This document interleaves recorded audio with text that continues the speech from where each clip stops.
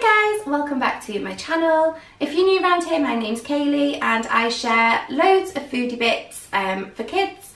So healthy, easy to make, inexpensive and fun. That's kind of what I try to share on my social media and on my blog. So if that's of interest to you, I will pop some links down below and you can go and check it out. There's loads of recipes on my blog, so feel free to have a mooch.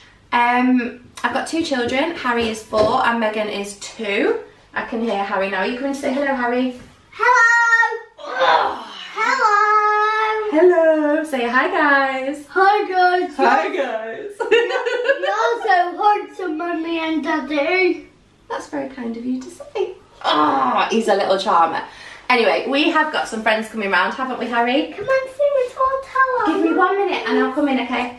We have got some friends coming around today. So my friend Charlotte, who I've known since high school, is coming around with 2 of her children and we thought we'd have a little play date and a bit of a picnic. It's raining, so it's going to be an indoor picnic. But hey, British summer, it's just how it is, isn't it? And we'll have fun anyway. But we thought it might be fun if Charlotte made some bits for the picnic and I made some bits for the picnic and we filmed it all and shared it with you guys as well. So if you want to see what Charlotte's made, I will put a link in the description box below and you can head over and have a look at that. If you want to see what I'm making for the picnic, then keep watching.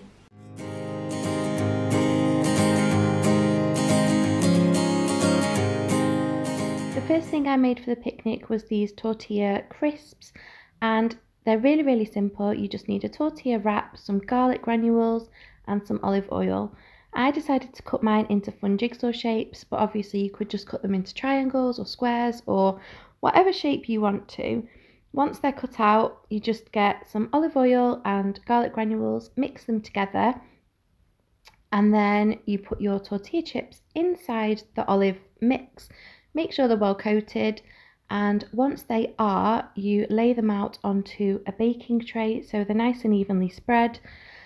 Once you've done this, they're going to go under the grill for literally only 2 minutes on either side. These cook really quickly, so you need to make sure you keep an eye on them because they do start to catch. And once they're done, they go nice and crispy, really tasty. And the kids love them because, especially if they're jigsaw shapes, you can piece them together and make a little puzzle out of them, which is quite fun as well. The next recipe that I made were these cheese and tomato mini omelettes.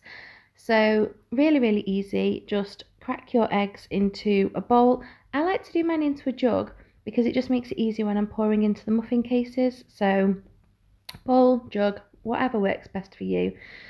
Whisk them up really well, and then you can always add some milk as well if you want to, and season with some pepper.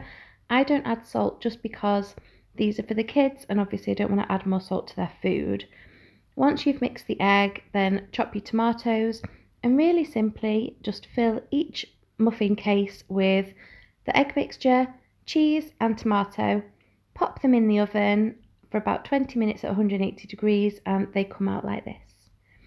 Now after that I made some hummus, so chickpeas, tahini, lemon, garlic and a bit of olive oil. That was all I needed, and really simple. Just drain the chickpeas, pop them in a food processor with all the other ingredients and blend them. That's pretty much it really. I added more olive oil and more tahini to this that you don't see in the video just because it was quite thick, and it was still a little bit thick, but I quite liked it a little bit chunkier and the kids seem to enjoy it, so that's what matters. So yeah, just everything into a food processor, blitz it up, pop it in a bowl. It's so easy to make your own hummus, honestly, and it's really cheap as well, so I do like doing it when I've got the time. Once those were done, I thought about desserts, and these fruit ones are just the easiest things ever to make. You just pop some blueberries on a kebab skewer, cut out a star of watermelon and pop it on the end, and instant magic wands. Really healthy, really quick and easy, really fun. Love them. The last treat that I made were these frozen smoothie bites, and I made them in unicorn shapes because who doesn't love a unicorn? This was really good because it used up a load of stuff that we had in the cupboard. As you can see, I didn't have a lot of yogurt left and I didn't have a lot of berries left, so I thought that they'd be perfect for this recipe. I just popped the berries, the yogurt and some milk into the blender. I forgot to add the honey. That just kind of sweetens it up a little bit. And yeah, blitz them all together, pop them in some silicone molds and then put them in the freezer. We love making these really regularly to use up any berries that would go off if we weren't to freeze them, and they're just a really good alternative to ice pops and shop bought ice creams.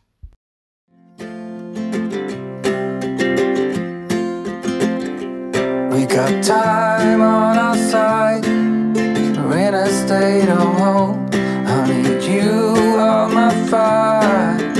I want you to know that every time you're away, I long for you so much I can find my way. We got everything here, at least to stay alive. And the time that we share makes it all worthwhile. Got this place on our own. Do you feel that we got something strong? And I saw you